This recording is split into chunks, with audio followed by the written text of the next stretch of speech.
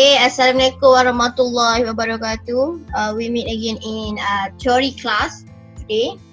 Okay, so today I would like to present you about the chapter 4 part 1, which is the last control structure, repetition and looping.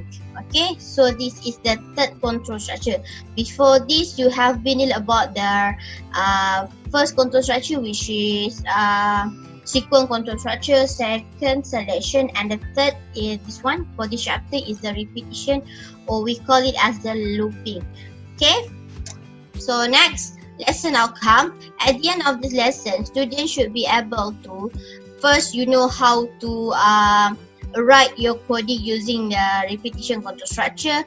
So understanding the requirement of while, do while, and for in your program. So this is the syntax for the repetition. Okay, when you see these words, it represent the looping control structure. Okay, later I will teach you how to create your looping design. Okay, so next, identify while, do while, and for design structure. Explore how to construct and use counter control and sentinel control loop.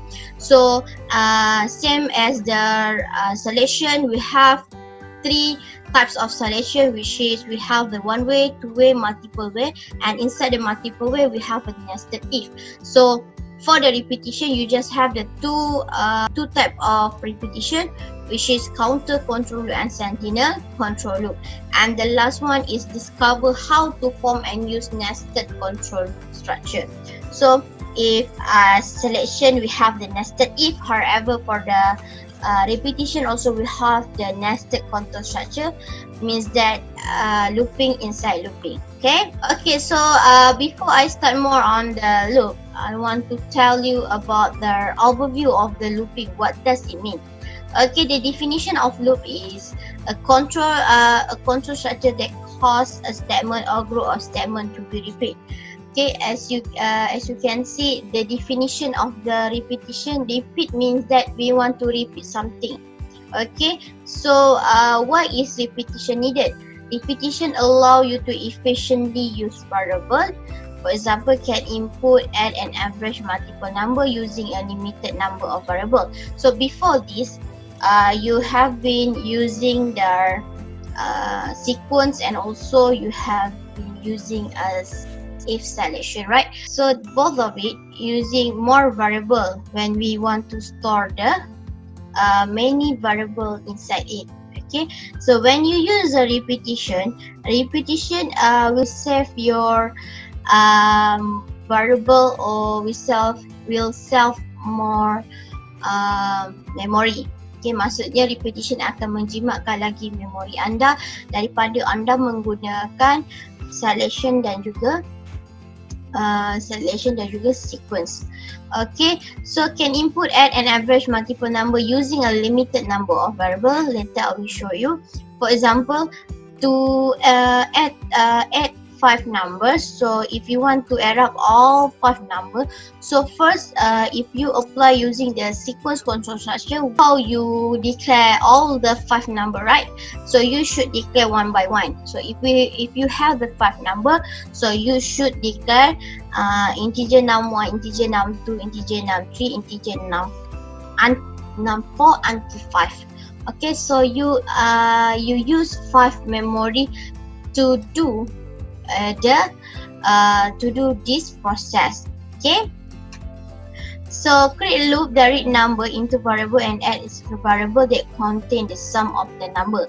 Okay, so maksudnya bila you guna loop variable daripada 5 tu, nanti you akan tengok dia akan jadi 1 saja. So macam mana nak buat benda tu, later saya akan tunjukkan. Inilah repetition, di mana sesuatu statement boleh direpitkan.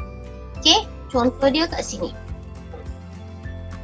Okay, this is the example how we want to display 5 hello world. Okay, if you using a sequence control structure, if you use this one, we use without using repetition. When we talk about the without using repetition statement, it means you use the sequence control structure.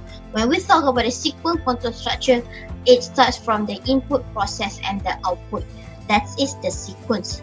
Same as the selection and also the repetition. However, as you can see in here, okay, if you want to display 1, 2, 3, 4, 5, 6.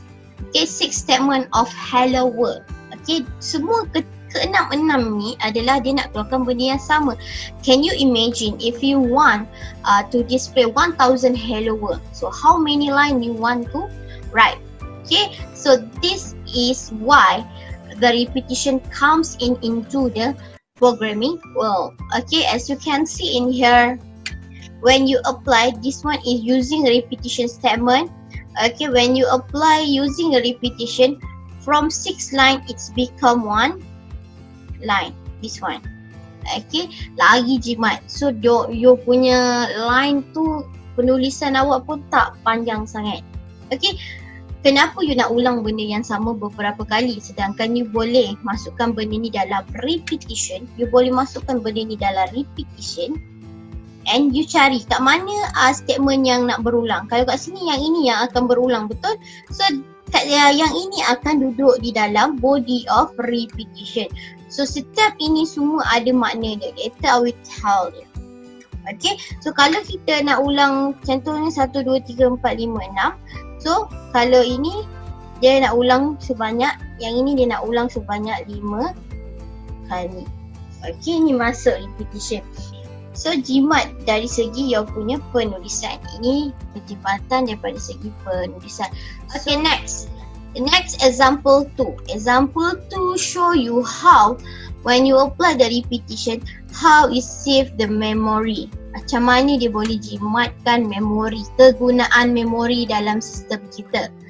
Okay, so kalau kat sini, kalau kita tengok untuk yang ini, without using a repetition statement, this statement want to solve summation of the 5 number. So this is what I said just now. Okay, if you want to add up of 5 number, you should declare how many variable? You should declare 1, 2, 3, 4, 5. When we talk about declaration, variable declaration, it means that you create a memory. So how many kotak-kotak ni? So you have the 5 kotak. Okay. Ini belum lagi variable yang akan simpan pengiraan yang ini. So ini kan, pengiraan ini semua akan disimpan dalam satu variable. So tambah lagi satu variable, nama variable sub. So berapa variable awak guna ni? 1, 2, 3, 4, 5, 6. So 6 penggunaan memori. 6 memori yang awak gunakan bila you apply using the sequence control structure. So nampak? So you kena buat satu-satu, CE 61, 62, 63, 64, 65. Can you imagine if the question asks you to calculate 1000 numbers? So how many variable declaration you should declare? Okay, itu sekarang menjadi persoalannya. Okay, kalau 1000 nombor awak kena tambah, so awak akan declare integer 61, 62, 63, 64, 65, 66 until 1000. How many statement you should write? Okay, so you for the start you will write a message, enter 1000 numbers. So see in 61, 62, 63, 64 until 1000. Can you imagine, guys? Wow, this has to happen if you still want to solve that problem using sequence control structure. So kat sini pun you kena tulis lah, sum equal 61 plus 62, 63 plus 64 plus 64 until 1000, and then after done the statement, so you will output. So berapa banyak lah you nak kena buat dan berapa banyak memori yang dia gunakan. So that's why lagi sekali saya sebut, that's why repetitions comes in to solve this problem. Okay, to solve problem using many variable. Okay, you kena ingat bila kita dalam coding ni, penjumatan variable itu sangat-sangat penting. Okay, sebab bila banyak memori awak guna, banyaklah you cari kat awak guna. Itu maksud dia. Okay, so bila repetition control structure comes into the C++ world, so can you see berapa banyak penjimatan yang berlaku? Kenapa memilih yang lebih sedangkan kita ada penjimatan? Oh gitu. Okay, so this one, okay, as you can see, enter a number, just one statement only, and then this repetition just use one memory saja, 6. As you can see in here, benda ni semua menyimpan benda yang sama, data type integer. So bila data type integer, you boleh jadikan dia satu. Jangan pula nanti you nak simpan ini integer, tiba-tiba ada nombor 3 ni double. So tak boleh. Kalau nak gunakan repetition, pastikan nombor itu semuanya integer ataupun double, ataupun maksudnya dia punya data type tu adalah sama. Tak kisah adalah 1000 nombor sekalipun, tapi pastikan 1000 nombor tu adalah integer. Kalau 1000 nombor tu you nak minta double, pastikan double. So maksudnya satu kotak 6 ni, okay, nampak satu kotak 6 ni boleh simpan 5 nombor integer. Tu maksud dia. So hati-hati. So yang ni nanti saya akan cerita apa benda. So nampak tak? Daripada 6 variable dia akan jadi 3. So apa yang 3? So 1, 2, 3. Jimat tak jimat bila using the repetition statement. So ingat, kenapa kita nak gunakan repetition statement? Sebab kita satu nak buat penjimatan statement kita, writing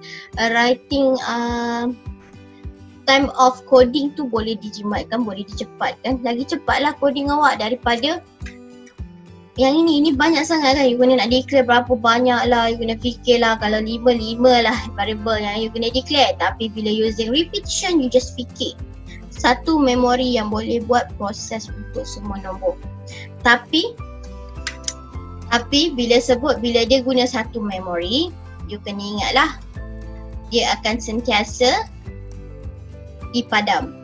Okay, dia akan sentiasa dipadam. Sebab ingat, definition of memory adalah satu memori boleh simpan satu nilai dalam satu masa. Okay, contohnya lah, user untuk masukkan nombor pertama, dia masuk nombor 3. So simpan nombor 3 dalam ni. So dia pun buat kosong, sum kosong, kosong tambah 3. So sum sekarang, okay, sum sekarang 3. Okay, so bila naik balik untuk nombor yang kedua, okay, untuk nombor yang 2, adakah 2 lebih kecil sama dengan 5? Betul. Bila betul, dia akan tanya user. User nak masuk nombor apa? Nombor 4. So bila user masuk nombor 4, 3 akan dipadam, digantikan nombor 4. Inilah repetition. Okay, inilah repetition sampailah dia buat nombor yang ke-5. Okay, faham? Ini repetition. So later saya akan ceritakan lagi lah dia punya structure. Okay, so this is the 3 component, the very important component inside the loop statement. You kena letakkan ketiga-tiga ini, baru loop awak menjadi dengan bagus. Dia run dengan sempurna lah, dia tak ada error. So yang pertama initialization, yang kedua evaluation, updating, apa benda semua ni. So saya akan terangkan definition dia dahulu, later saya akan tunjukkan. So first sekali, untuk you nak start guna looping ni, you kena cari satu variable yang kita gelarkan dia sebagai LCV. Okay, yang kita gelarkan dia sebagai LCV. LCV is the loop control variable. You kena fikir satu loop control variable that represent the process of the loop. Selalunya untuk repetition LCV we use the I ni, bila orang nampak I ni, dia dah tahu, oh, this is the LCV, process of repetition. Okay, dia akan buat semua repetition ni. Okay, so boleh juga kalau you tak suka I, bolehlah tukar K. Boleh je K, M, apa-apa je lah yang awak tahu. Bila awak nampak je variable tu, oh, I know that variable is represent the LCV, loop control variable. So after you dah pilih your punya loop control variable, so first sekali awak kena buat initialization. When we talk about the initialization, it means that we want to put the initial value inside the LCV. Kita kena letak nilai awalan dekat LCV kita. Okay, so nilai awalan. Nilai awalan tu apa? Kejap lagi saya tunjukkan kat awak. Okay, yang kedua kita ada evaluation. When we talk about the evaluation is a condition. Tapi dia tak gunakan if. Okay, dia tak gunakan if. Dia menggunakan while statement. Dia menggunakan while for or do while. Tapi kita kenal dia sebagai condition. Thus the loop control variable to determine whether the loop should continue or not. When we talk about the evaluation, the operator that you should use is the relational operator. So in evaluation, using the use of the evaluation is to determine whether the looping should continue or not. Jadi saya akan tunjuklah apa maksud continue or not. So the last one is the updating. Update change loop control variable, the increment, decrement while which the control variable is modified each time through the loop. So loop ni dia macam pengiraan bilangan lah. 1, lepas tu 2, 3, 4, 5. So untuk buat penambahan setiap perjalanan loop ni, awak kena menggunakan updating, iaitu menggunakan increment punya statement. So don't worry, later I will show you each of the component of the loop statement. Okay, so remember, if before you start to do the 3 component of the loop statement, you should choose one LCV, loop control variable, that represent the all component of loop statement. Okay, this is the example of each component of the LCV. So first, what I say just now, okay, first you should find LCV. Okay, you kena tahu LCV yang represent the looping process. So kat sini saya menggunakan I.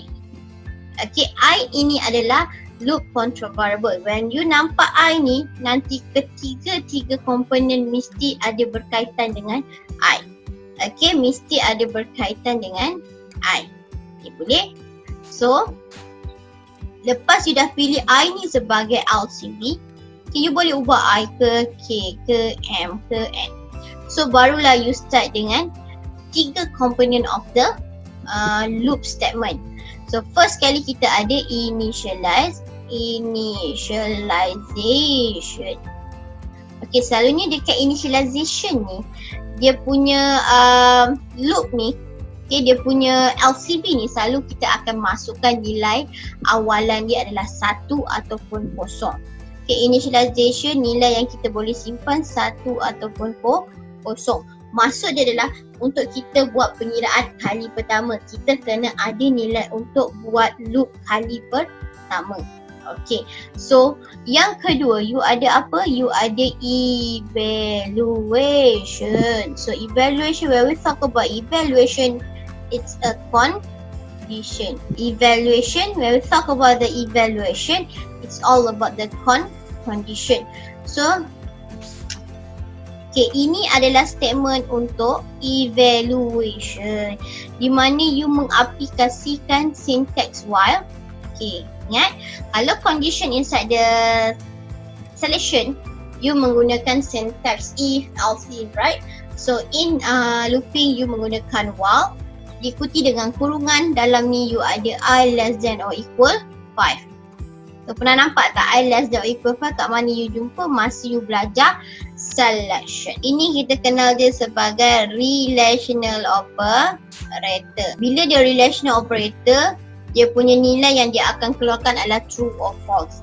Okay, so yang ini adalah, yang belakang ni adalah bilangan berapa banyak repetition yang awak nak lakukan. Maksudnya repetition proses tu, nak 5 kali ke 6 kali ke berapa kali dia nak pusing benda tu. Looping ni maksudnya pusingan. Berapa kali dia nak buat pusingan itu.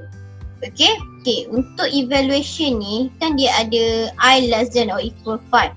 Okay, bila masa you guna less than or equal, bila masa you guna less than. Okay, kalau you pergi initialization I sama dengan 0, so evaluation dia you kena buat while I less than 5. Okay, sebab bila I ni sama kosong, kita kira kosong, 1, 2, 3, 4. So dah 4 tu adalah pusingan yang kelima. Ini kalau awak declare initialization I sama kosong. Kalau awak buat initialization LCV sama dengan 1, so evaluation yang awak kena gunakan adalah I less than or equal 5. Sebab apa? Ni I ni adalah 1. Adakah 1 less than or equal 5? So kita start pengiraan tu daripada 1. Kalau you start pengiraan tu daripada kosong, so you kena gunakan less than. Tapi kalau you start dengan 1, you kena gunakan less than or equal. Okay, you kena ingat benda ni. So nak senang, apa-apa initialization you pilih je I sama dengan 1. So bila you pilih initialization LCV sama dengan 1, so LCV ni you kena less than or equal berapa banyak repetition yang awak nak buat. So macam mana awak nak tahu berapa banyak? Semua ada dekat soalan. So remember benda ni. So kita ada initialization, evaluation. Okay, lepas tu dekat dalam ni adalah kita gelar dia sebagai statement to be executed. So statement apa ataupun proses apa yang you nak buat? Looping. Letak je dalam body. So sebelum tu lepas while ni you kena ada compound statement. Okay, nak masukkan benda yang you repeat dalam body of while. Okay, dan last sekali kita ada apa? Kita dah ada initialization, we have the evaluation, the third one is we have the updating. Ini masuk updating, increment. Okay, increment I equal I plus 1. Okay, I equal I plus 1. Oh, nak pendekkan dia, you boleh buat I plus. Okay, nak simplifikan dia, you boleh gunakan I plus. Apa maksud I equal I plus 1? Maksudnya, dia nak buat bilangan tu penambahan setiap satu. Okay, bila kita kira bilangan kan, okay, ini satu gula-gula. Okay, ini adalah gula-gula yang kedua. Kan kita akan buat penambahan tambah satu bilangan. So sama juga dengan repetition, kita nak buat bilangan pusingan itu. So kita kena tambah satu. So daripada satu nanti, contohnya I equal I plus 1 bersamaan dengan I equal 1 plus 1. Mana you jumpa 1 ni? Dekat sini, nampak? So saya kata initialization is the main part, the main rule inside the looping body. Okay, looping body I 1. Okay, you apa-apa kena initialization untuk memulakan perjalanan repetition kali pertama. Okay, so can you imagine? Okay, can you imagine if you tak buat benda ni? You tak buat initialization, you just declare LCV macam biasa, integer I. So bila komponen nampak while I less than or equal 5. So apa nilai I ni? Dia tak tahu I ni nilai dia apa, sebab dalam memori I, kalau you dibuat integer I, dalam ni nama dia, memori ni nama dia I, dalam ni apa? Kosong, tak ada nilai. So kalau dia nak buat kali pertama punya while, so I ni dia nak ambil nilai apa? Sebab itulah initialization sangat penting. So that's why you kena declare, ambil nilai yang pertama untuk start bilangan. Selalunya kita akan gunakan satu. Ini kita tambah satu, tambah satu, tambah satu. Barulah bila I sama dengan 1, I less than or equal 5. So while I 1, adakah lebih kecil sama dengan 5? So true, right? Bila true, baru dia boleh masuk the body of looping. So dia akan buat hello world. So output dia akan jadi hello world. Okay, hello world. Ni output yang pertama. Lepas dia dah run benda ni, dia akan pergi kat sini. Dia akan pergi by order, one by one. So next dia nampak updating. I equal I plus 1. So I tadi apa nilai dia? 1. So 1 tambah 1. Kan tadi mula 1 kan I. So 1 tambah 1, I sekarang sama dengan 2. So mana nak simpan? 2 akan disimpan dekat dalam I. So I akan padam. So I jadi 2. Okay, so dia gimana? Dia akan naik balik. Dia akan pergi ke while. Okay, dia pun buat while I less than or equal 5. I sekarang nilai dia 1 ke 2? So 2. Sebab kita dah update tadi ni. Kita dah update. So 2. Dia akan tukar jadi 2. Adakah 2 lebih kecil sama dengan 5? Betul. So bila betul dia akan run benda ni. So dia akan buat hello world lagi. Nampak? So bila dah keluarkan benda ni dia akan pergi ke updating. So sekarang I sama dengan I tadi berapa? I tadi berapa? Okay, I tadi adalah 2. So 2 tambah 1. So I sekarang sama dengan 3. So kat mana dia nak update? Dia akan update dalam memori jadi 3. Nampak tak? Bila dah pergi sini dia gimana? Dia akan naik lagi ke atas ke while ini. So while I less than or equal 5. So sekarang apa nilai I? 3. So kita akan buat, adakah 3 lebih kecil sama dengan 5? True. Bila true baru boleh masuk ke dalam body ini. So dia akan buat apa? Hello world. Nampak tak? Dia akan buat kali yang ketiga. Ini dia kata repetition happen. So maksudnya sekarang selagi condition ini tak salah, lagi tu dia akan repeat benda ni. Itu maksud dia.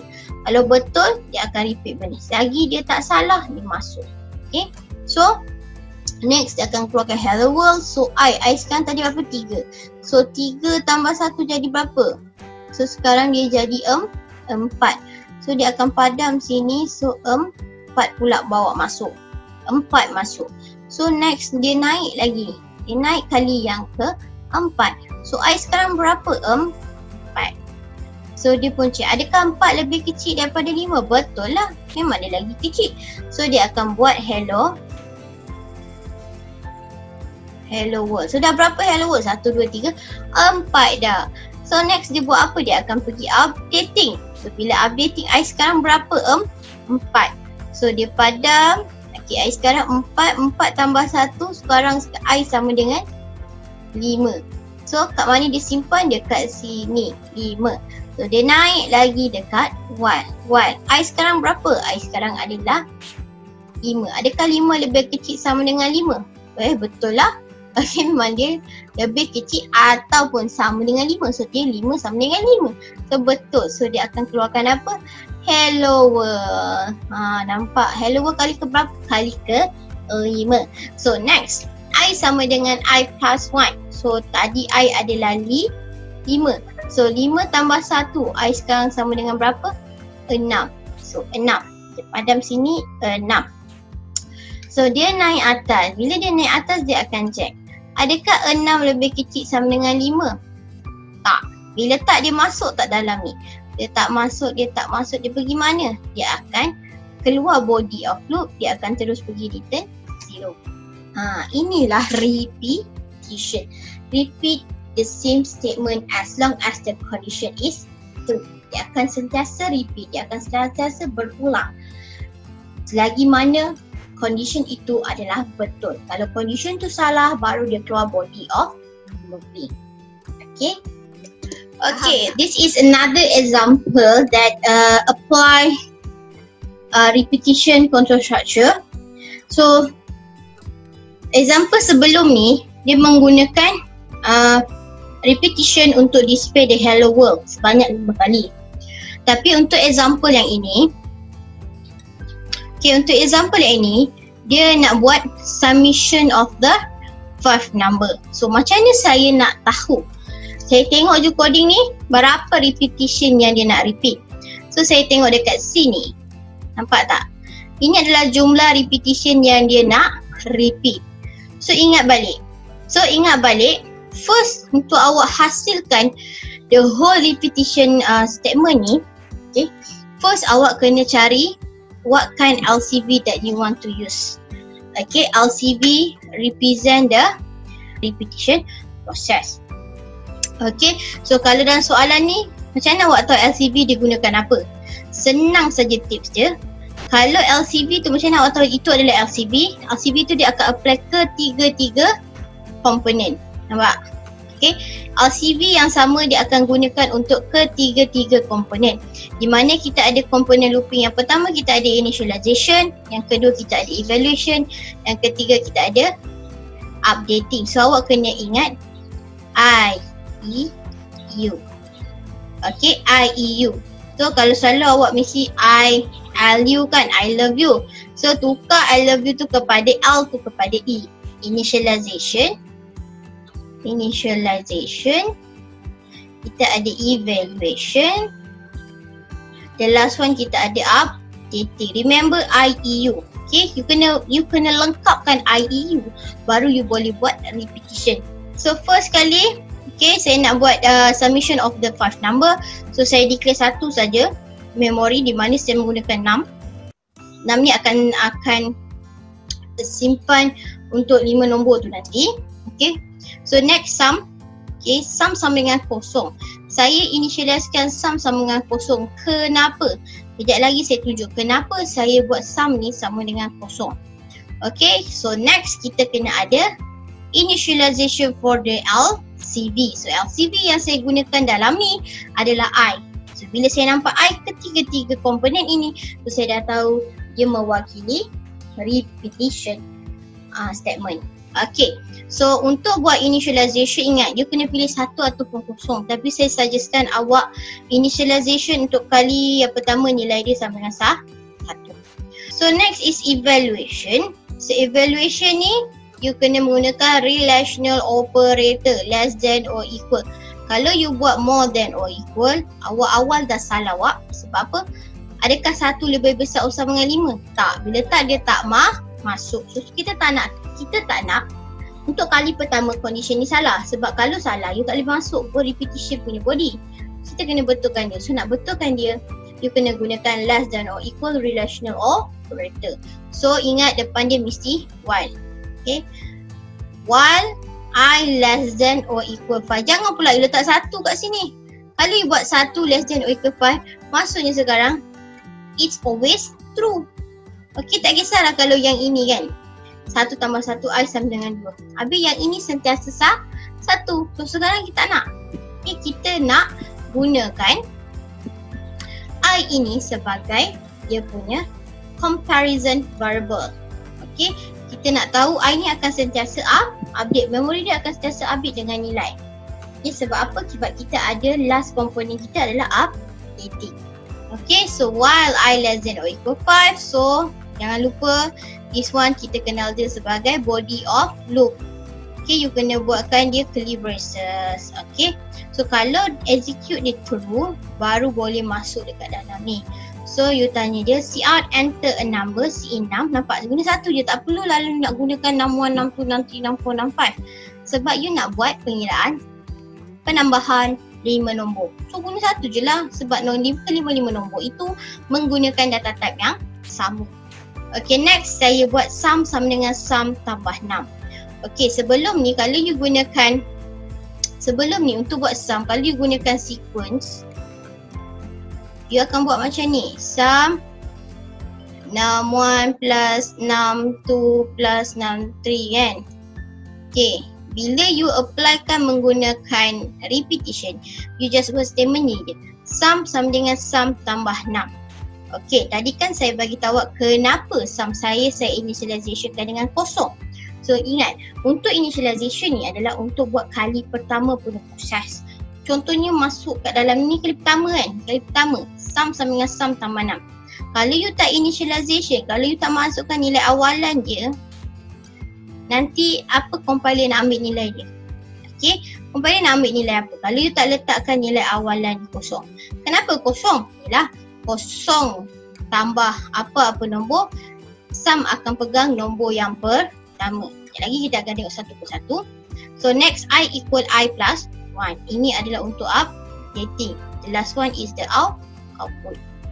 Okay, so jom kita proseskan ni sekejap. So contohnya I, kita ada variable. Nama variable kita ada variable I, kita ada variable sum, kita ada variable num. Okay, di mana I dimasukkan initialization kan dengan nombor 1, sum di initialization kan dengan kosong, num ada initialization tak? Sebab num ni kita minta daripada user. Okay, so next I sama dengan 1, so kita akan buat while I less than or equal 5. So I tadi berapa nilai dia? 1. Adakah 1 lebih kecil daripada 5?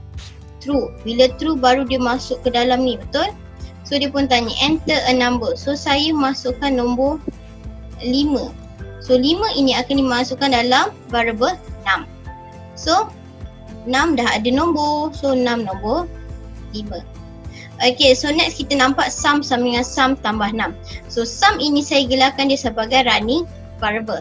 Running variable ni maksudnya variable tu akan pegang proses pengiraan untuk dalam perjalanan repetition tu nanti. Okay, so sum sama dengan sum tambah 6. Sum ni nilai dia apa? So saya dah buat initialization kepada kosong. So kosong tambah 5. So sum sama dengan 5. Nampak? Dia akan pegang nombor yang pertama. So sum ni, kosong ni dia akan padam. Dia akan jadi 5. Nampak tak? Okay, so next I equal I plus 1 di mana I tadi adalah 1. So sekarang I jadi 2. Okay, so dia naik balik. Dia pergi dekat while. While I sekarang berapa? Tadi dah padamkan, dia dah jadi 2. Okay. I sekarang adalah 2. So adakah 2 lebih kecil sama dengan 5? True. Bila true baru boleh masuk, dia tanya enter a number. So nak nombor berapa? So contoh nombor yang kedua saya nak masukkan nombor 2.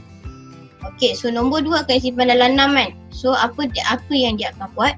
Dia akan bawakan nombor 2, dia akan padam nombor 5, dia akan simpan nombor 2. Kenapa dia nak padam? Sebab definition of variable dia hanya boleh simpan satu nombor dalam satu masa sahaja. Okay, next sum sama dengan sum tambah 6. Di mana sum tadi berapa? Adakah sum ni kosong lagi? So kita check dekat memori dia. Oh tak, sum sekarang adalah 5. Tambah 6. 6 tadi berapa? Dah jadi 2. So 5 tambah 2. So sum jadi 7. So dia akan simpan dalam memori sum. Sum padam akan jadi 7. So I tambah 2. So I tadi berapa? Dah 2. 2 tambah 1. Sekarang I jadi 3. So bila I jadi 3 akan simpan dalam I punya memori. So I jadi 3. Okay, and then dia naik balik. Selagi tak salah dia akan terus repeat. Okay, so I sekarang berapa? I sekarang adalah 3. Adakah 3 less than or equal 5? Yes.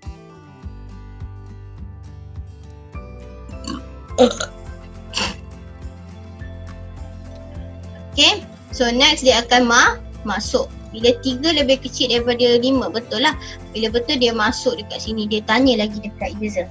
User masukkan nombor apa yang dia nak masukkan. Contoh saya nak masukkan nombor 3. Okay, 3 ni akan disimpan dalam variable 6. So apa akan jadi dengan 2? 2 akan dipadamkan. So 3 masuk balik. 3 ambil alih. Okay, dia ambil alih memori ni. Okay, next dia akan turun ke next statement. Sum sama dengan sum tambah 6. Di mana sum tadi adalah 7. Okay. So di mana sum tadi adalah 7. 7 tambah berapa? 6 saya masukkan 3. So sekarang sum jadi berapa? Sum jadi 10. 10 akan disimpan dalam sum. Dia akan update nilai sum ni. So 7 akan padam. Dia akan ganti dengan 10. Okay, so I sama dengan I plus 1 di mana I tadi adalah 3. 3 tambah 1, I sekarang jadi 4. Okay, so padam 3, dia update jadi 4. So naik balik. Okay, dia buat proses ni. So I sekarang berapa? 4. So padam, so 4. Adakah 4 less than or equal 5? Betul. Bila betul dia tanya lagi user. Dia masuk dekat dalam dia tanya user. User masuk nombor lagi. Sebab dia betul lagi ni, masuk lagi. So nombor apa ni? Contohnya nombor 2. User masuk nombor 2. So 6 akan di-update dengan nombor 2. So next, sum sama dengan sum tambah 6. So sum tadi berapa? Sum tadi adalah 10. 10 tambah 6. 6 adalah 2. So sekarang sum adalah 12. So dia akan padam. Dia akan ganti dengan 12. So I plus 1. So I tadi adalah 4. 4 tambah 1 dia akan jadi 5. So 5 dia naik balik. Okay, dia naik lagi. Dia akan check adakah I less than or equal 5. I tadi berapa?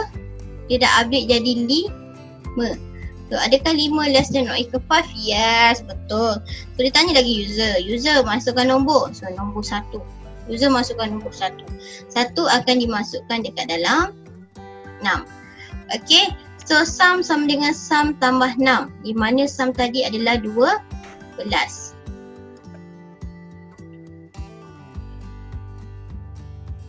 So di mana tadi adalah sum ini adalah 12.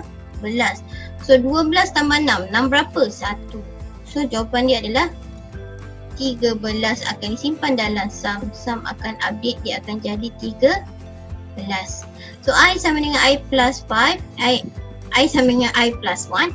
So 5. I tadi adalah 5. 5 tambah 1 dia akan jadi 6. 6 dia naik balik. Okay. So 1. I tadi 6. Adakah 6 less than or equal 5? Tak. Bila tak, apa jadi? Dia tak akan masuk semua benda ni. Dia akan keluar terus pergi ke next statement iaitu C out. So the jawapan dia adalah, output dia adalah the sum is apa? Nilai yang terakhir dia adalah 13. Ini jawapan. Ini cara macam mana repetition punya proses. So ingat, selagi dia tak salah, selagi tu dia akan masuk body of looping. So ingat, updating ini digunakan untuk sentiasa update dia LCV. Untuk apa?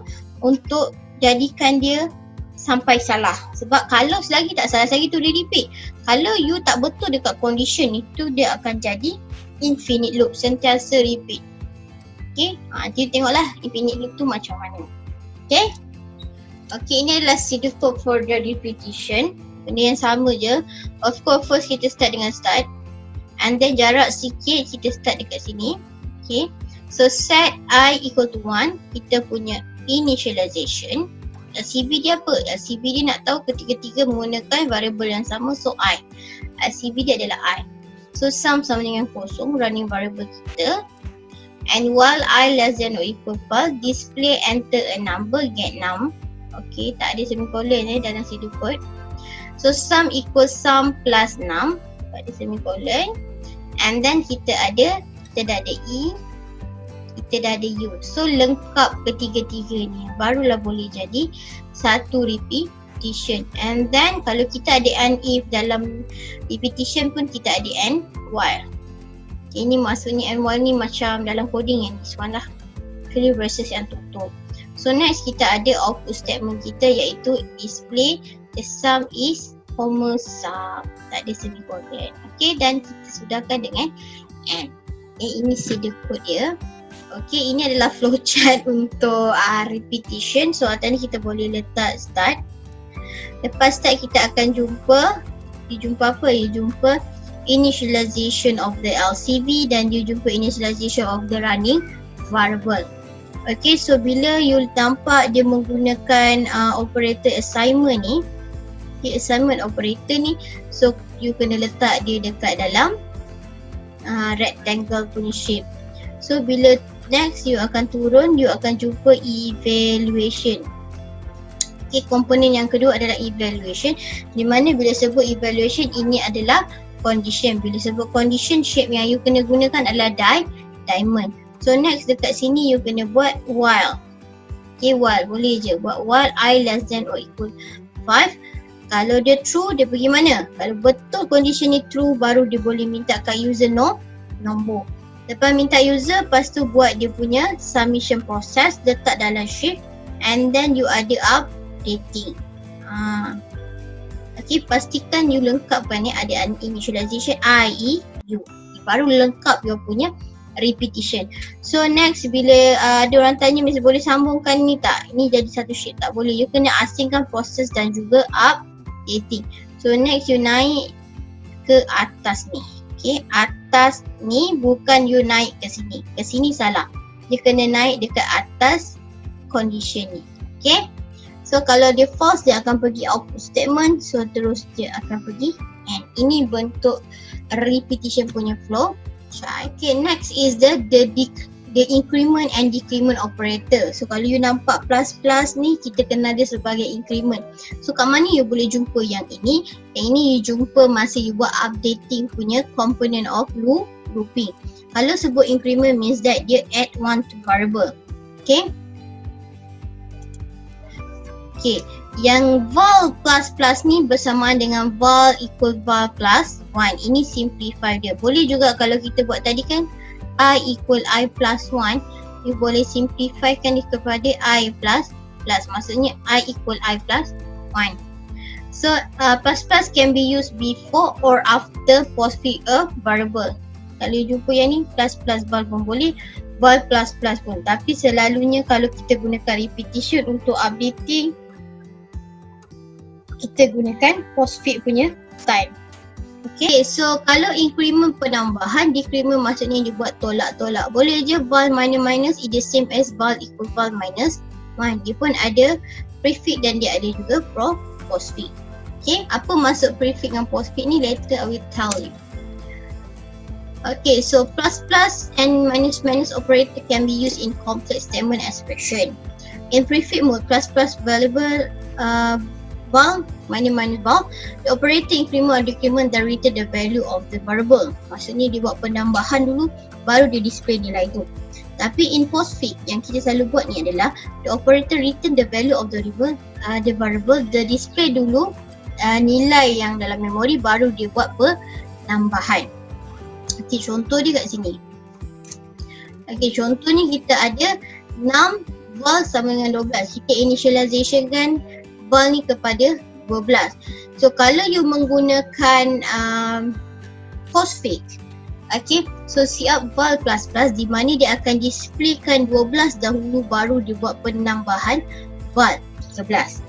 Kalau you buat prefix kat depan-depan, kalau jumpa plus plus val ni, maksudnya dia tambah dulu, tadi kan 13, dia tambah dulu 14 baru display. Ni beza dia postfix dengan prefix. Prefix dia display dulu kat user 12 baru dia buat penambahan. Kalau prefix dia tambah dulu and then baru dia keluarkan dekat user. Ini masuk postfix dengan prefix.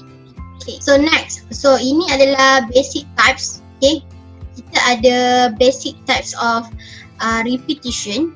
Okay, so 3 types of repetition control structure. You akan ada the while loop, do while loop, for loop. Actually ketiga-tiga ni adalah benda yang sama. Cuma macam mana dia punya proses condition tu di mana, later saya akan tunjukkan dekat awak. So the difference between this structure is how they control the repetition. Macam mana dia control repetition tu. So ingat 3 types of repetition control structure. Kita ada while, the while and for loop. Ni macam kalau selection kita ada one way, two way dengan multiple way. Contoh-contoh dia lah. Okay, so repetition structure, kita ada pre-test, condition is tested first, and kita ada post-test, condition is tested later. So untuk pre-test ni, dia punya types dia adalah while loop dengan for loop, di mana you check dulu condition baru you boleh masuk dalam body of looping. Kalau post test ni maksudnya you masuk dulu dalam body of looping, next you baru check the condition. So kita gunakan do while. Okay, next. Okay, ni contoh condition is tested first. Okay, tested first. Maksudnya dia check dulu condition. Selalunya yang kita nampak check dulu condition adalah jenis while dengan for loop. Ni masuk dia pre-test, check dahulu. Kalau post test, okay, dia akan masuk, at least the loop body will be execute at least once. Dia akan masuk dulu. Betul ke salah, dia masuk dulu, later dia akan check. Okay, selalu yang menggunakan ini adalah do while. Tapi dia tak selamat lah, maksudnya dia tak ada security. Okay, dia masuk dulu baru dia check. So security tak ada kat situ. Kalau macam pre-test dia macam pagat dekat depan tu lah, depan UiTM tu kan dia tengok kalau ada stiker baru boleh masuk. Kalau tak boleh, tak boleh masuk. Tu masuk pre-test. Tapi kalau dalam ni dia boleh masuk dekat dalam UiTM, ada stiker ke tak ada, dia akan masuk. Okay, next barulah pagat tu check sama mana dia ni orang UiTM ke tak. Kalau tak, dia akan dapat saman. Ni masuk post test. Okay, next is how loops are controlled. Macam mana kita nak control kita punya loops tu. So kita ada dua jenis, kita ada counter control loop and sentinel control loop. Counter control loop means that we know exactly how many times certain statement need to be executed. Contohnya macam tadi, kita nak buat summation of 5 number. So kita tahu bilangan repetition tu sebanyak 5 kali. Itu jatuh kategori counter control loop. Tapi kalau you tak tahu, do not always know how many pieces of data need to read, but you may know that the last entry is special value sentinel. Sentinel control loop ni macam kita tak tahu berapa banyak yang repetition akan berlaku dalam satu masa. Selalunya menggunakan sentinel control loop ni adalah contoh sistem dekat pasaraya. Okay, kita tak tahu berapa banyak customer yang datang. So kita boleh guna counter control loop untuk sistem pasaraya. Sebab kita tak tahu berapa banyak customer yang datang, so kita kena gunakan satu special value sentinel dia, iaitu do you want to continue for the next customer? Yes or no. So yes or no itu adalah salah satu sentinel value for the sentinel control loop. So you kena ingat, counter control loop, we know that exactly how many time we want to repeat, we want to execute. Okay, contohnya summation of 5 number, display hello world sebanyak 6 kali. So we know the exactly amount of repetition happen inside our system. However, for the sentinels is by versa. Means that kita tak tahu berapa banyak based on user. Okay, kalau contohnya satu hari tu 3 orang je datang. So yes or no lah jawapan dia. Contohnya yang pertama datang kat cashier lah. Yang pertama datang, okay, dia hantar barang, cashier pun tekan. Dia masukkan semua and then dia kira, okay, dia dapat satu customer punya total payment. Okay, next, belakang dia ada lagi customer. So, cashier tu akan tekan, okay, sistem tu akan keluarkan message dekat cashier tu, cakap do you want to continue for the next customer? So, cashier tu akan tekan yes. Sebab apa? Belakang dia ada customer yang lain. Itu sentinel, yes or no. So, dia ada the unique of special value sebenarnya untuk sentinel. Maksudnya value tu digunakan untuk continue or stop. Tapi kalau counter control loop ni, kita menggunakan relational operator less than daripada nilai yang kita nak execute, nilai yang kita nak repeat. Okay, so first counter control loop, saya akan perkenalkan awak dengan counter control loop. So counter control loop boleh menggunakan ketiga-tiga types tadi. Ketiga-tiga types of looping, di mana you boleh gunakan while, you boleh gunakan dual, you boleh gunakan for loop. So now I want to show you the loop syntax for while loop. Okay, sebenarnya saya dah tunjuk awal-awal tadi, so saya nak tunjukkan lagi.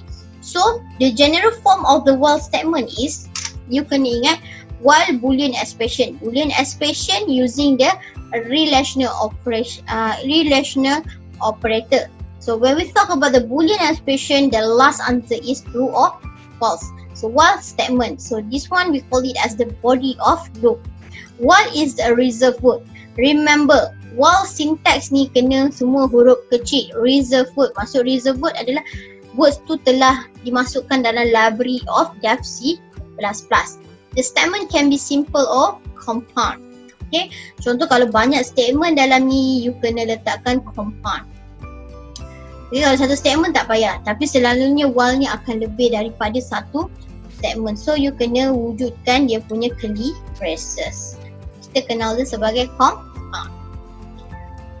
Okay, the expression act as a decision maker and is usually a logical expression written true or false. This one.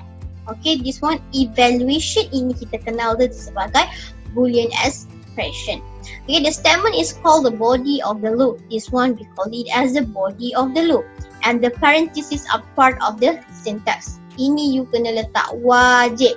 And you kena ingat dalam, tak kisahlah dia while ke dual ke for loop, you kena wujudkan ketiga-tiga komponen. So you kena ingat tiga komponen tu wajib ingat. Pertama, you ada komponen apa? Initialization. Yang kedua, you ada evaluation. Yang ketiga, you mesti ada updating. So remember, updating is always input inside the body of loop. Kita akan sentiasa update the body tu. Dia sentiasa bertambah dan bertambah. So ingat, untuk initialization you kena pilih antara 1 ataupun 0. Tapi saya suggestkan you pilih 1. Okay, inilah kita kenal dia sebagai counter control loop. Bila kita nampak dia nombor ni, we know that exactly how many times we want to repeat the statement.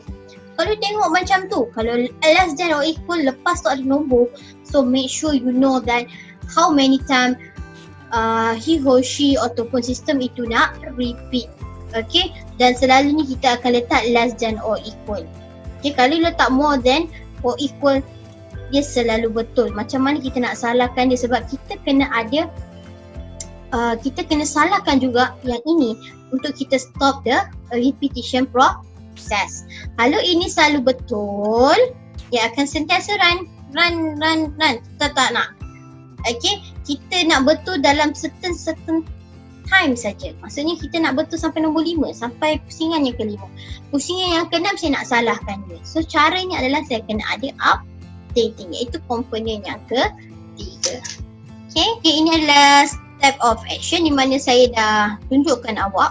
Okay, condition is evaluated. If condition is true, the specified statement or body of loop is executed.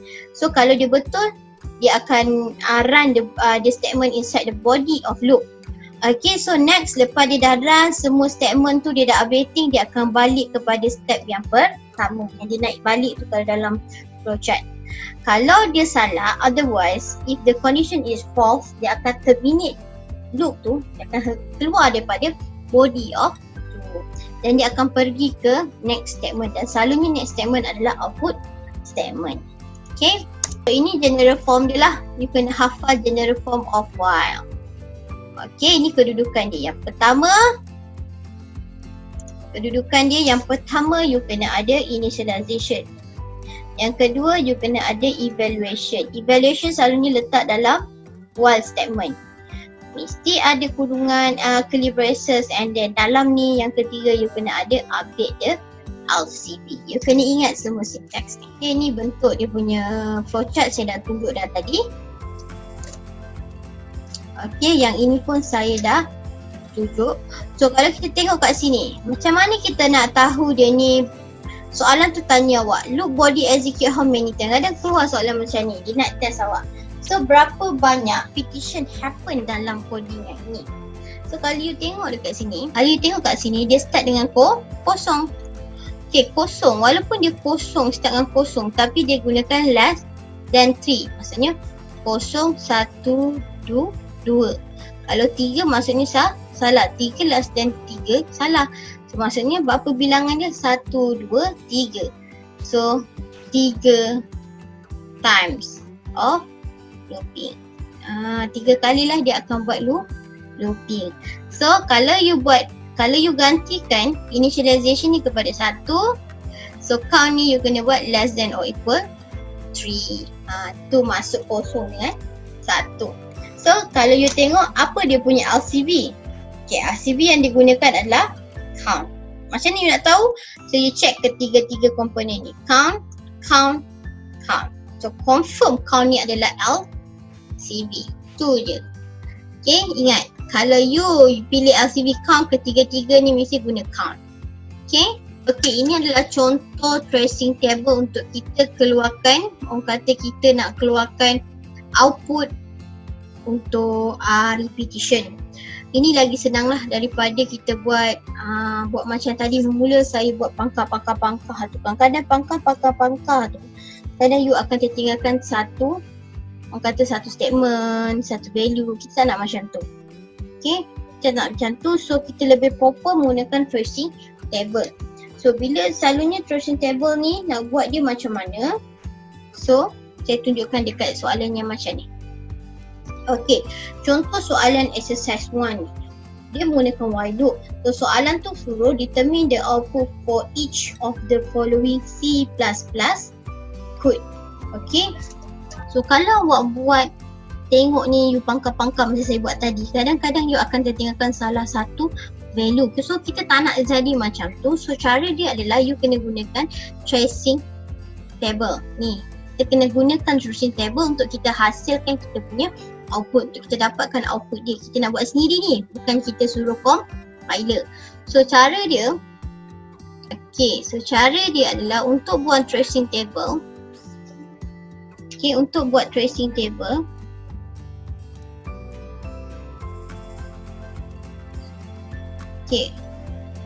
untuk buat tracing table kita kena baca daripada atas ke bawah.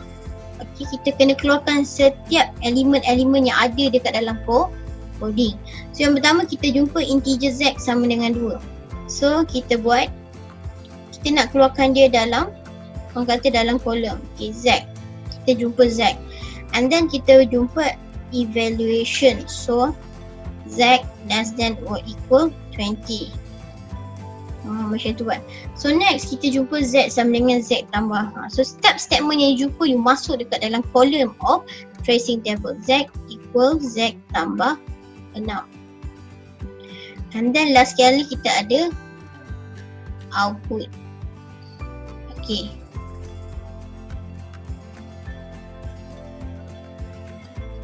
Sebelum tu you kena check lah cout ni berada dekat dalam while or luar while.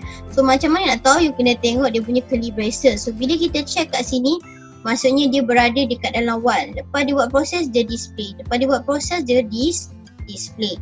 So kita start kita punya ni, kita masukkan nilai. So Z dia buat initialization kepada 2.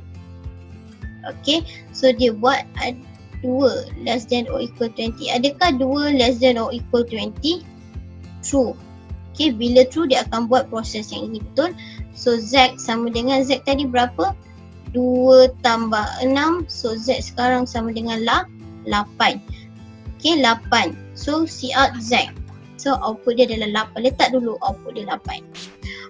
So 8 ni akan diupdate dalam Z, betul? So Z sekarang nilai dia adalah 8. Nampak tak? So Z sekarang adalah 8. Adakah 8 less than or equal 20? So true. Bila true dia buat apa? Dia akan buat lagi proses updating. Z sama dengan Z sekarang adalah 8. 8 tambah 6 berapa? So 14. 8 tambah 6 berapa?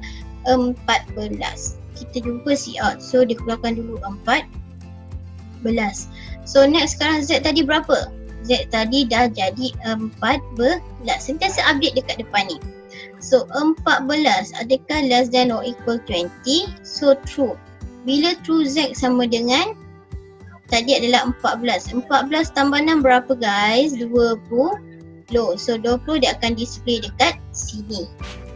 Nampak tak? So 20 akan update dekat dalam Z. So dia pun check adakah 20 less than or equal 20? Still lagi true. So dia akan buat Z sama dengan 20 tambah 6. So sekarang Z jadi 26. So dia akan display. So 26 pergi ke mana guys? 26 dia akan pergi update dekat Z. So dia akan buat adakah 26 less than or equal 20? False. Bila false dia masuk tak semua benda ni? So dia tak masuk. So inilah jawapan terakhir dia. Tapi jangan biarkan dia dalam tracing table. So jangan biarkan dia dalam tracing table.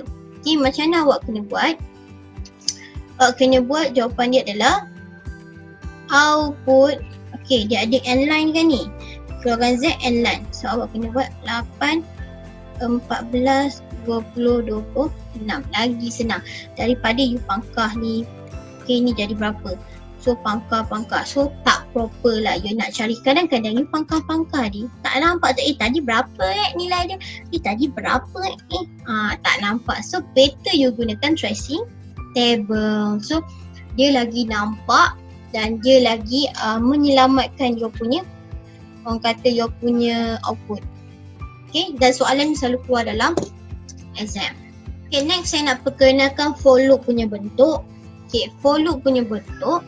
A for loop simplify the writing of the counter control while loop. Dia lebih simplify kan, sebab kalau kita tengok while tadi kita kena ikut kan. Yang kat luar yang pertama kita ada initialization, yang kedua kita kena ada evaluation, yang ketiga kita kena ada updating. So kalau kita lupa salah satu, dia akan jadi error. Tapi untuk for ni dia lebih, orang kata dia cepatkan kita punya penulisan repetition kita. kita simplifykan dia. Okay, so in C++, for is the reserved word. Remember, for. Kita ada one reserved word, yang kedua adalah for. So make sure variable jangan letak for. Okay, for adalah reserved word, tak boleh jadi identifier of the variable.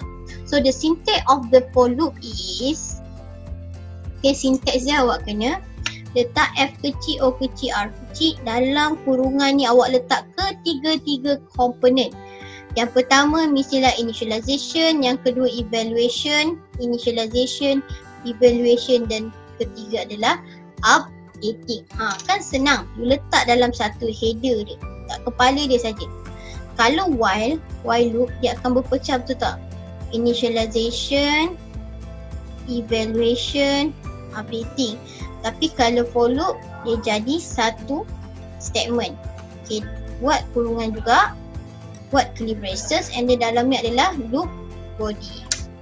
Okay, sama je proses. Okay, ini bentuk dia punya flow chart. Sama je bentuk dia. Sebab dia adalah pre-task, task dulu baru boleh masuk dalam body of looping. First dia akan initial statement execute, dia sama juga turutan dia. Pergi initialization, next dia pergi evaluation, and then dia execute the body, baru dia pergi dekat updating. Okay, contoh dia kat sini. Okay, ini cara bacaan untuk follow. Memanglah bila you nampak dia dalam satu statement ini, you kata, oh, you akan buat macam ni. You akan baca 1, 2, 3. Okay, kalau macam ni salah. Tak boleh baca macam tu. So macam mana bacaan untuk follow? You kena buat dulu initialization, baru you boleh buat evaluation. Lepas tu step yang ketiga you akan execute the body of loop, and then baru you boleh buat updating. Updating adalah step yang keempat. Ingat bacaan untuk follow 1, 2, 3 dan 4. Sebab apa? Kalau soalan tu bagi kalau soalan tu bagi coding follow, so you kena hati-hati. Okay, kalau dia suruh display the output, you kena hati-hati bacaan dia adalah 1, 2, 3 dan 4. Kalau while loop, kita tahulah kalau while loop dia akan jadi while 6 less than or equal 10. So kita ada initialization dia integer 6 sama dengan 1. So dalam ni adalah body of loop.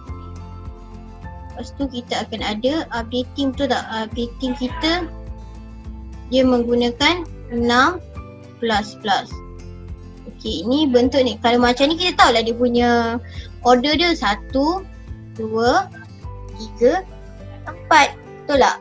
Tapi kalau untuk follow, saya takut awak bila tengok dia ni dalam satu level, oh ini 1, 2, 3. Ini adalah order pertama, order kedua, order ketiga. Tak.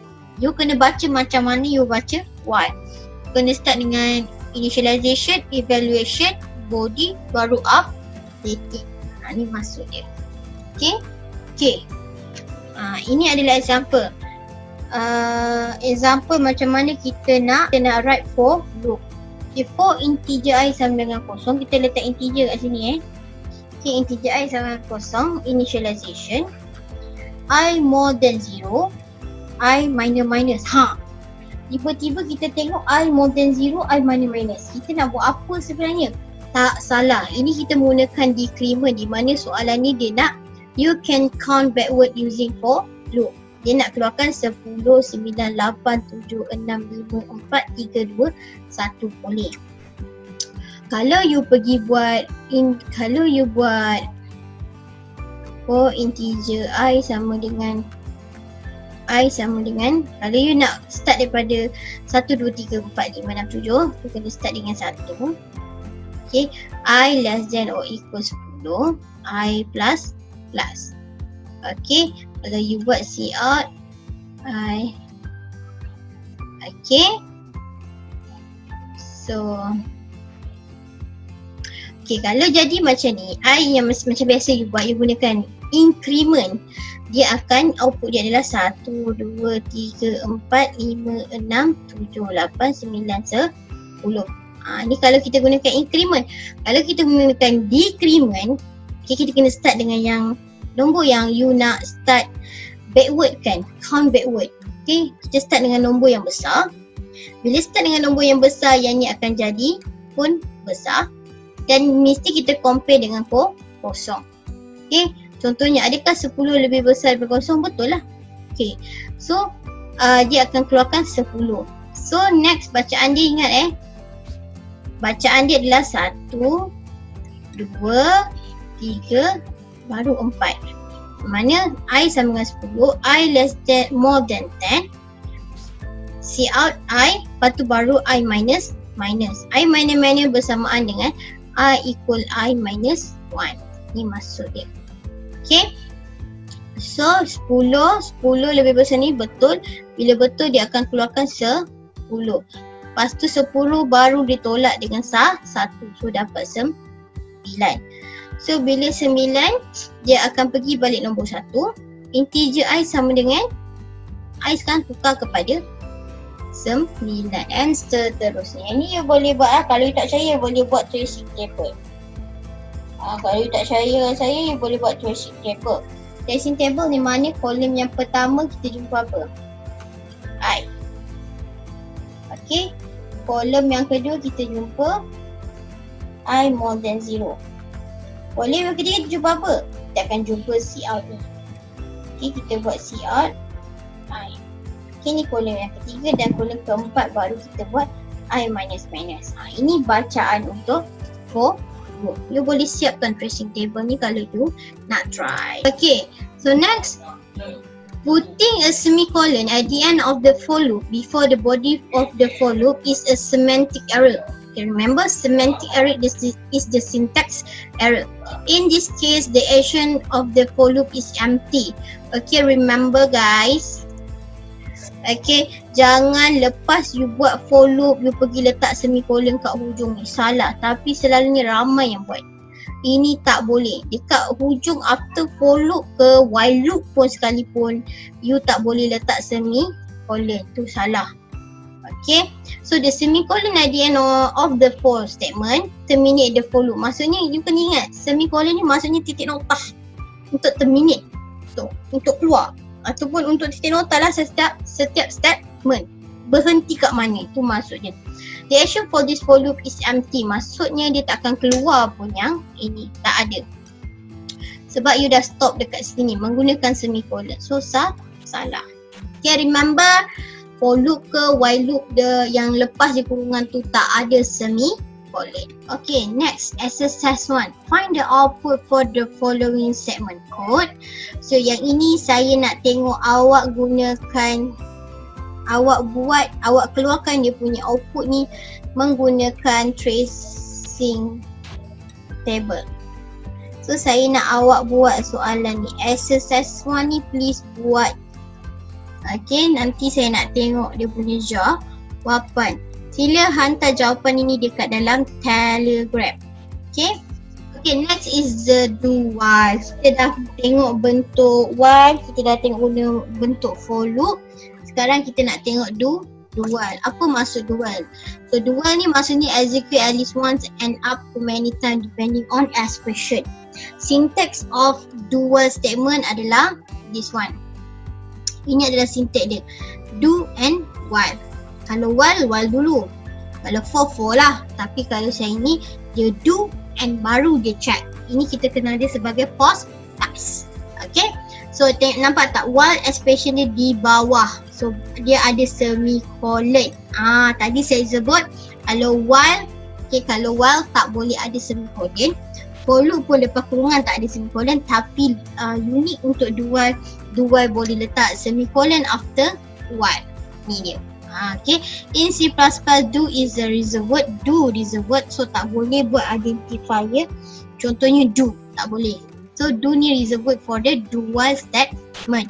Statement can be simple or compound. If compound, they must be in the braces. So remember lah, kalau more than one statement inside the body of loop, you kena letak dalam curly braces. Okay, do while loop execute as follows. The statement execute first and then expression is evaluated. Maksudnya dia akan masuk dulu dalam body of loop. Next baru dia buat expression evaluation. So if expression evaluates to true, statement execute again. Kalau dia true dekat condition bawah tu tadi, dia akan naik balik ke atas. Kalau dia salah, dia terus ke luar. Tu diorang kata, tu yang statement ni kata, do what at least once dia akan masuk dalam body of loop. Itu maksud dia. Okay, contohnya printing 1 until 10 using do while loop integer num1. Okay, ini kita punya initialization. Okay, sama saja, you mesti ada initialization. E mana E? So ini evaluation, ini adalah updating. So kalau do while ni updating akan buat dulu baru evaluation. Ini dia punya unik lah. Kalau while dengan for loop kita kena bacaan dia adalah initialization, evaluation, body and then updating. Tapi bila do while dia akan buat initialization, updating and baru evaluation. Okay, ini dia. So integer num kita ada 6. 6 ni kita gelar dia sebagai LCV kita. Sebab dia nak keluarkan 1 sampai 10. So kita gunakan sahaja nilai yang berada dekat dalam LCV ber-1 sampai 10. So kita menggunakan do at least once dia akan masuk. Dia akan run juga siap 6. Dia keluarkan apa? 1. Dapatlah 1 kat sini. So next dia akan buat 6 sama dengan 6 tambah 1, di mana 6 adalah 1 nilai dia. So 1 tambah 1 dapat berapa guys? Dapat 2. So 6 sekarang adalah 2. So dia akan check adakah 2 lebih kecil daripada 10. Nampak? Kalau sebelum ni kita check adakah 1 lebih kecil sama 10. Okay, sekarang kita akan check 2 lah. Sebab 1 tadi dah masuk. Okay, sebab repetition yang pertama dah masuk tadi. Memang betul masuk terus. Macam tu. So while 2, adakah 2 lebih kecil sama dengan 10? Nampak semikolon. Gitu. Okay, so betul. Kalau betul dia gimana guys? Dia akan pergi do dia masuk balik. Dia buat ni. Kalau betul naik balik. Okay, sampailah 6 ni jadi 11. So bila 11, adakah 11 lebih kecil sama dengan 10? So dia akan salah. Dia tak akan keluarkanlah benda tu. Okay, so ini you boleh check kemudian lah. You boleh buat sendiri dia punya apa? Dia punya tracing table. Okay guys, tapi selalunya saya suggestkan lah awak menggunakan while loop ataupun for loop. Okay, while loop or for loop. Okay, untuk for loop tu dia hanya boleh untuk counter control loop sahaja. Ini awak boleh baca sendirilah. Okay, the while loop can be used for input validations. You boleh baca sendiri. Okay, so next exercise yang awak kena buat dan awak kena hantar dekat dalam Telegram saya adalah awak kena buat soalan yang ini. So ada 2 soalan. So yang ini awak kena buat. Yang ni saya nak awak buat yang ini menggunakan tracing table. Saya nak tengok awak hasilkan dia punya output macam mana. Saya nak tengok sila buat tracing table untuk soalan ini. So ada 2 soalan yang awak kena hantar dekat saya. So next is the infinite loop. Apa maksud infinite loop? Infinite loop means that continues to execute endlessly. Maksudnya dia tak berhenti. It's always run and run. Maksudnya tak berhenti. Kenapa tak berhenti? Salah satu sebab ni adalah contoh yang pertama. Kenapa yang ini kita kenal dia sebagai infinite loop?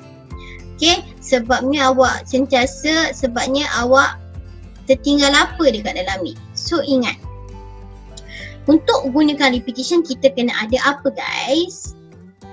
Kita kena ada 3 komponen. Sila ingat 3 komponen ni. You akan ada I, E, U. Untuk yang example yang pertama, kenapa ini dikenali dengan infinite loop? Sebab dia tak ada apa? Dia dah ada I. Dia dah ada E. U dia mana? So updating tak ada. Bila updating tak ada, count ni is always 0.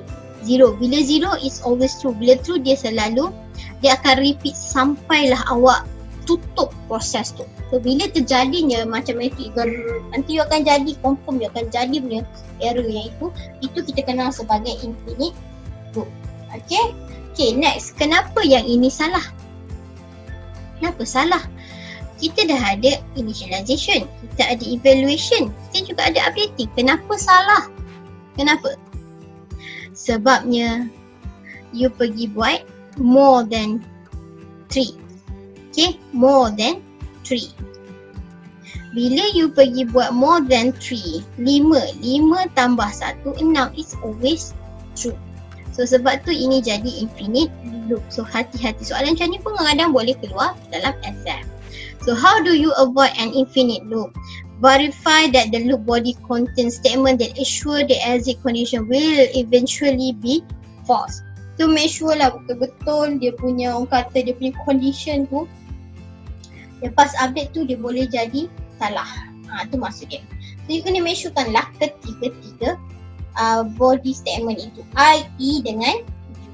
Okay, so kena hati-hati bila menggunakan repetition. Okay, so to be continued, this is part 1 for the repetition. So next week kita akan ada part 2 dan part 3. Saya pecahkan kepada 3 bahagian sebab repetition ni sangat-sangat banyak dia punya teori yang awak kena tahu. Alright, so we meet again next week. So don't forget to tick your attendance at YouFuture. So itu saja untuk minggu ni. Assalamualaikum.